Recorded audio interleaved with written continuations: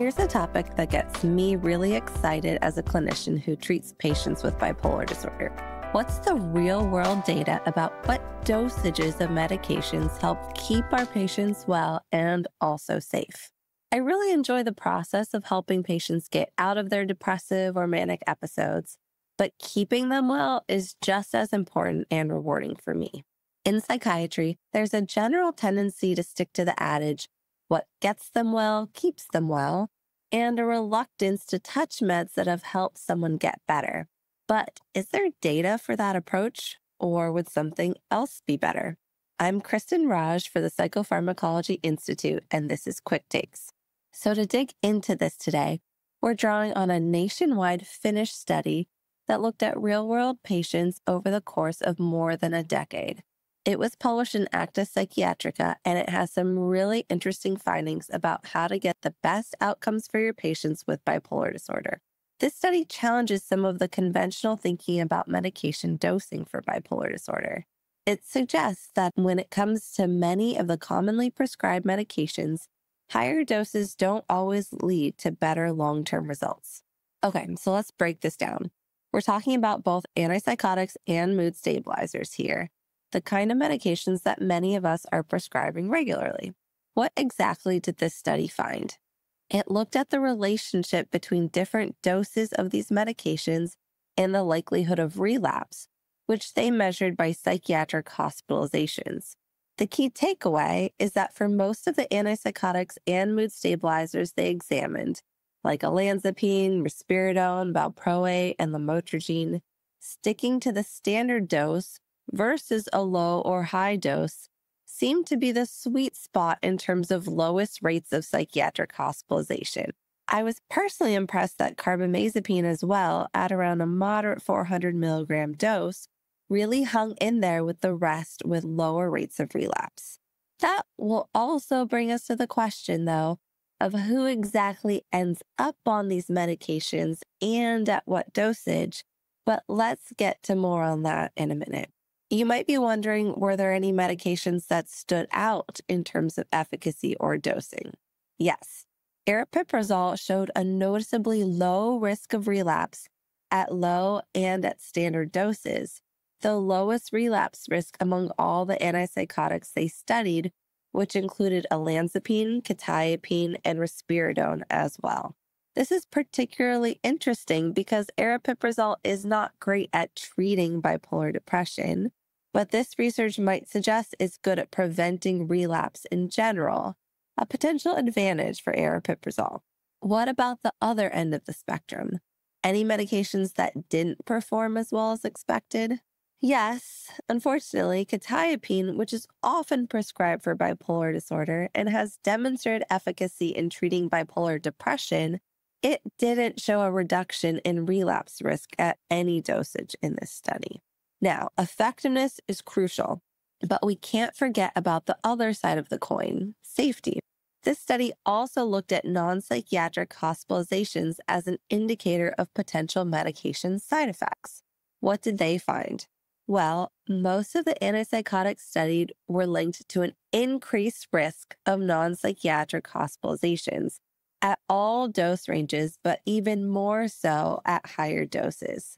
The exception was aripiprazole at lower or standard dosages, which was pretty neutral in terms of association with non-psychiatric hospitalizations.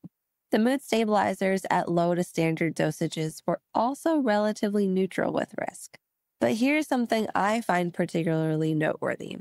Lithium, which, as you know, is a mainstay in bipolar treatment, at low to moderate dosages was associated with an overall decreased risk of non-psychiatric medical hospital admissions.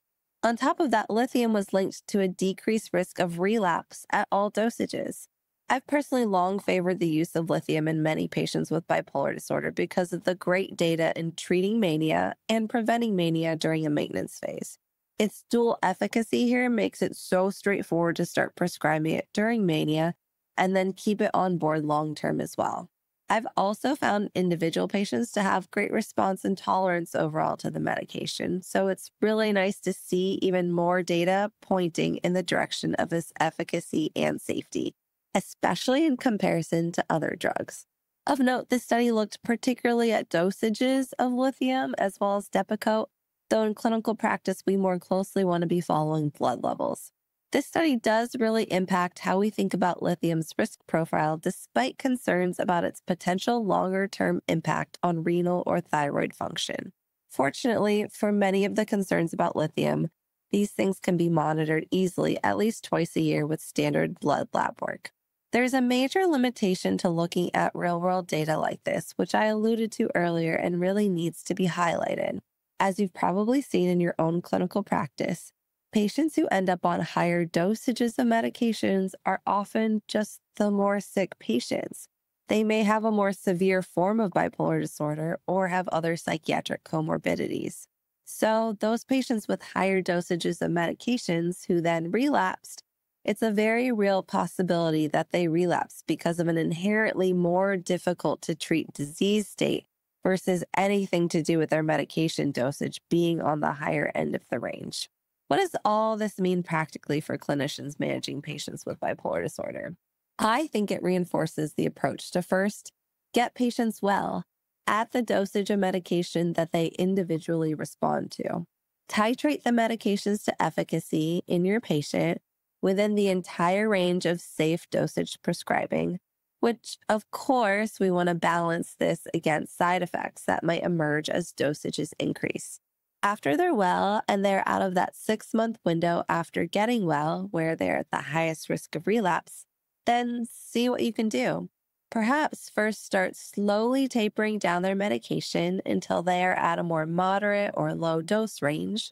Or if they took quetiapine to improve their bipolar depression, after 6 months of remission, one might consider cross-titrating quetiapine for another medication that seems to have more optimal maintenance data, as both aripiprazole and lithium demonstrated in this study. I also personally really advocate for the use of lamotrigine as a maintenance drug to prevent bipolar depression episodes longer term, as it's both quite effective and well tolerated. Throughout this whole process, carefully monitor the patient's response and look for continued stability in their mood, lack of emergence of symptoms, and any signs of side effects. This study also wasn't able to examine some of the newer antipsychotics with demonstrated efficacy in bipolar disorder, such as lurasidone, cariprazine, and lumateperone.